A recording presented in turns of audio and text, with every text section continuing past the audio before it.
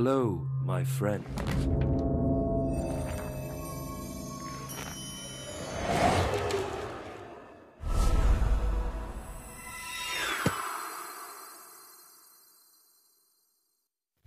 Hello viewers, how are you?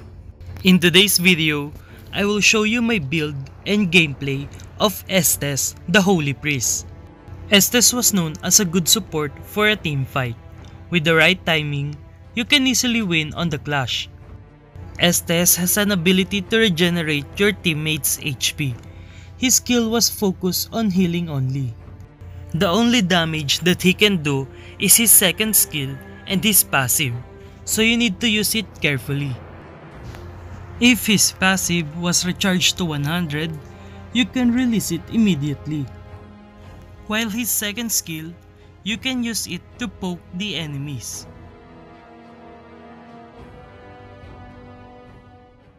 For my emblem, I use support emblem with agility and hybrid regen for fast backup. And for the talent, I use pull yourself together to reduce the respawn time and also your battle spell cooldown. Welcome to Mobile Legends! 5 seconds till the enemy reaches the battlefield. Smash them! All troops deployed! Here is my gameplay for Estes. Since we don't have a tank, I will put 2 items that build my HP. So first, I buy a roaming shoes. This will provide move speed in the early game.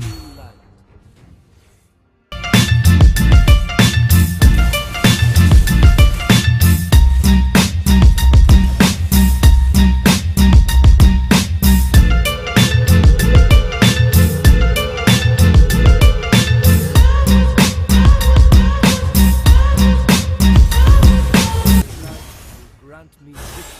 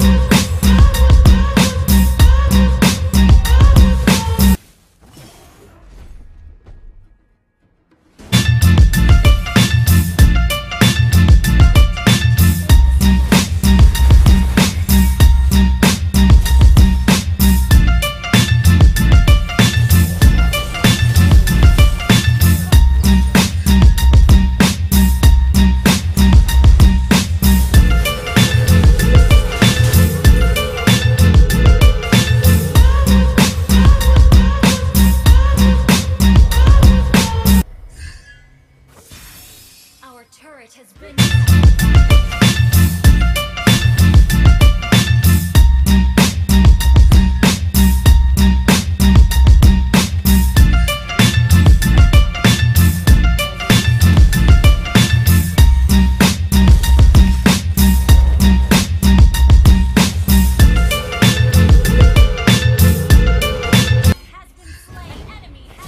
So my first item was the Guardian Helmet. This will regen your HP even if you get killed or assist.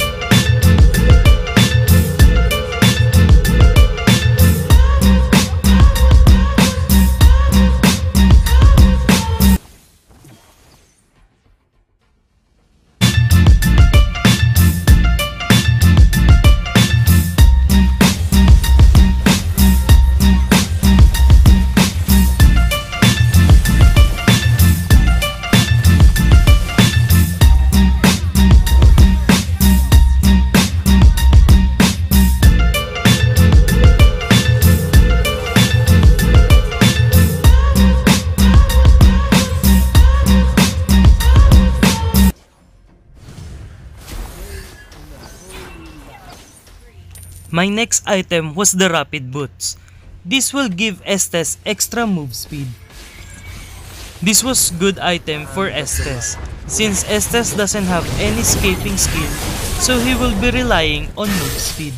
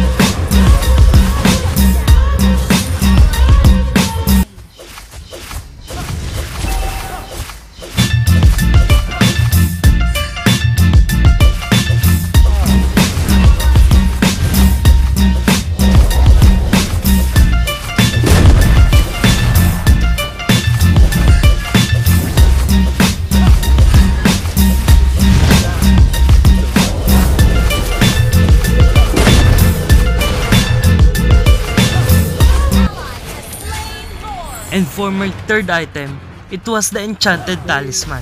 This can lower the cooldown of all his skills. And it will also regen your mana.